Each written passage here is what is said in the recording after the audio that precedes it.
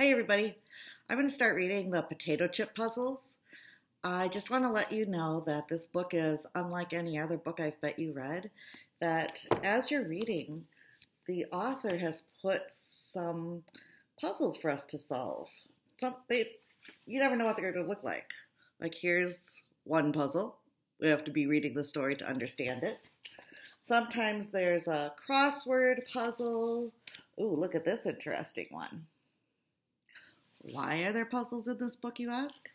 Well, it's because the main character, whose name is Winston Breen, loves to solve puzzles and riddles. He always has something with him to solve.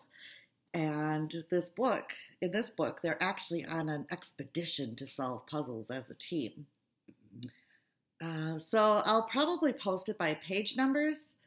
I'll give you a link if we're at distance learning. And of course, I'll just play it if we're in the room. All right. So this book's called The Potato Chip Puzzles. It's by Eric Berlin. And it's the second book in a series. The first book was called The Puzzling World of Winston Breen.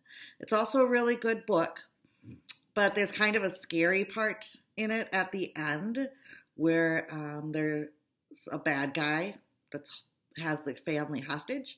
Doesn't seem very appropriate to read at school, but it might be one that you want to read at home with your family. Otherwise, there's the third book in the series called The Puzzler's Mansion.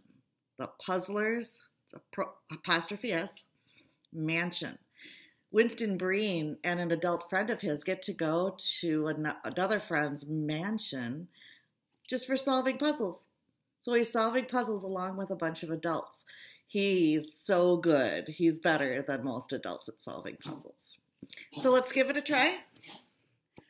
And I'll stop whenever we get to a puzzle. Chapter 1. Winston Breen didn't know why it was called study hall. They weren't in a hall, and hardly anyone studied.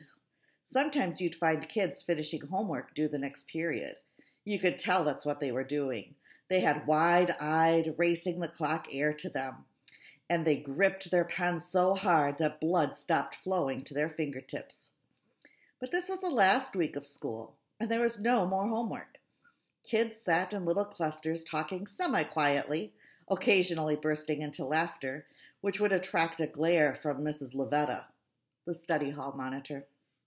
A couple of kids were reading, and one girl with hypnotic concentration was covering her desktop with elaborate graffiti. Winston, of course, was solving a puzzle. He kept a couple of puzzle books in his school bag at all times. There had been a day earlier in the year where he found himself puzzleless in study hall. Mrs. Lavetta refused to let him go to his locker to get a puzzle book. With nothing to read and nothing to solve, he sat there for a while in utter boredom. In fact, that was the day he discovered that the letters of boredom can be scrambled to make the word bedroom.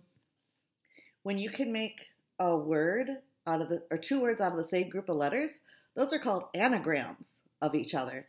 And that's another kind of puzzle he likes. This was a pleasing discovery, at least. Now he was prepared. He clicked a few times on his mechanical pencil and doodled in the margin while he thought. And we've gotten to a puzzle. So if you have your Puzzler's Mansion packet, you can go to the first set of puzzles and you'll see squares like this. When you're ready, I'm going to read the directions. You could pause me if you need to.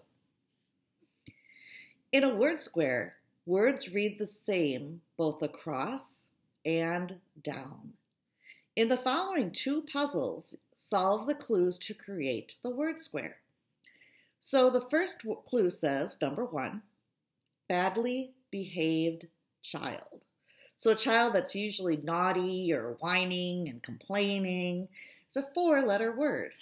Once you know that 4-letter word, you would write it going across this way, and then you would use that top letter and write it down this way.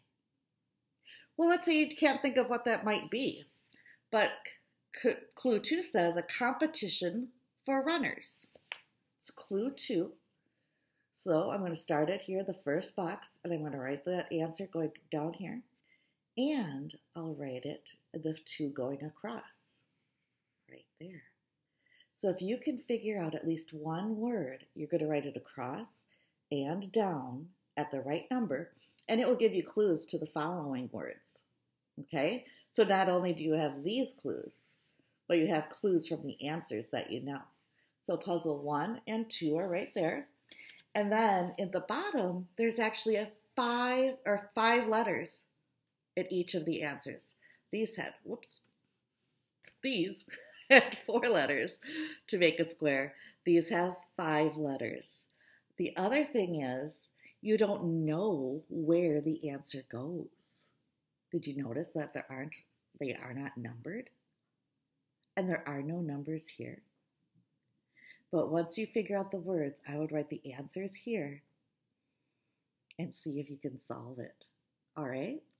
So go ahead, you can pause or stop this video, and I'll start again with a second video in just a few minutes.